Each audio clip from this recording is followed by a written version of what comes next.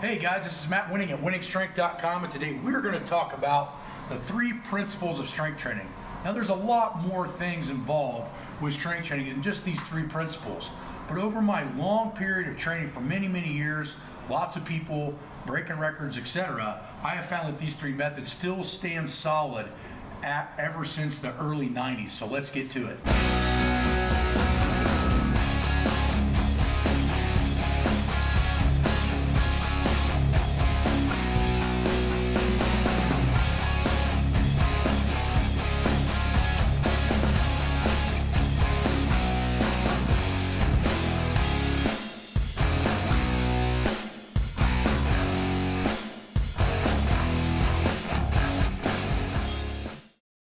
The first thing that you're going to have to do, whether you believe in conjugate or linear periodization, whatever type of training that you like to do, eventually you're going to have to vary your training. Why?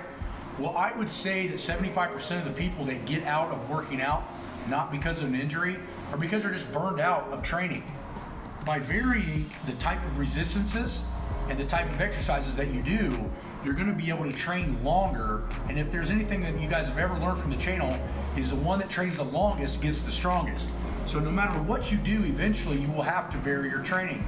Most of the times, variation comes from people getting small nicks and bruises and injuries.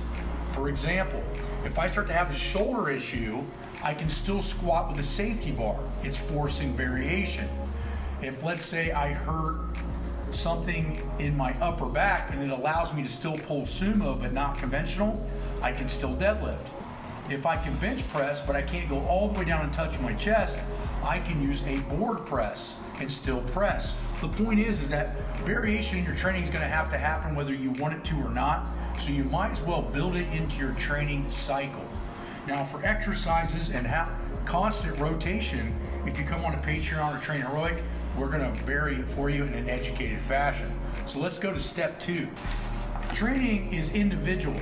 This means that no matter how hard we try, we can't use the exact same training protocol for everyone and get the exact same results. For example, we all know that Bo Jackson never worked out, but was an amazing baseball and football player, but following his particular system on how he got that good is probably not going to work for anyone other than Bo Jackson. Conversely, we can ride our asses off on a bicycle. It doesn't always mean we're going to have the capacity to be a Lance Armstrong. Again, we can swim in the pool and use Michael Phelps' swimming philosophies, and we may never be an Olympic swimmer. It doesn't mean we're not going to get some benefit out of the system.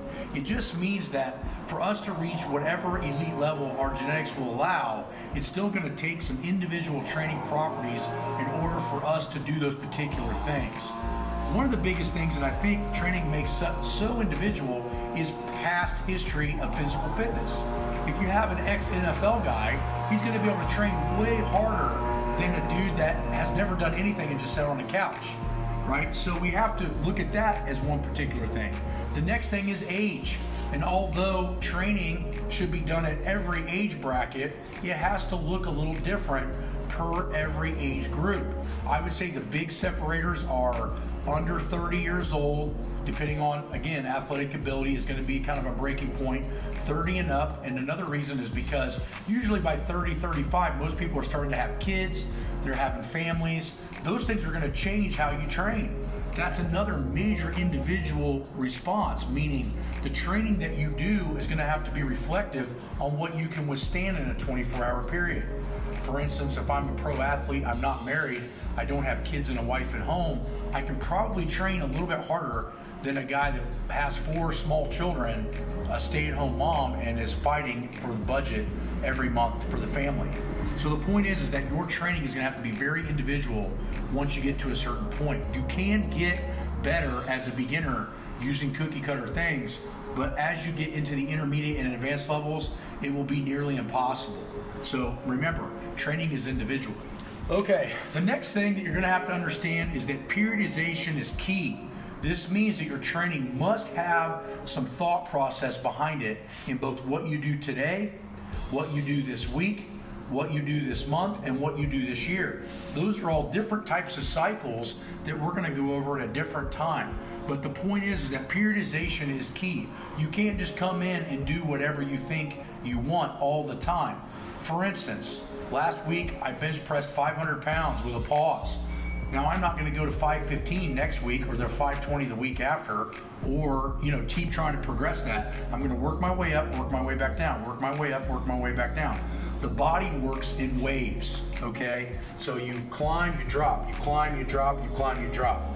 That's how the body actually changes. So if we look at this over a long-term scenario, which we're going to go into on Patreon, is that it will look like a straight line over time, but actually in the training, it will look like a wave.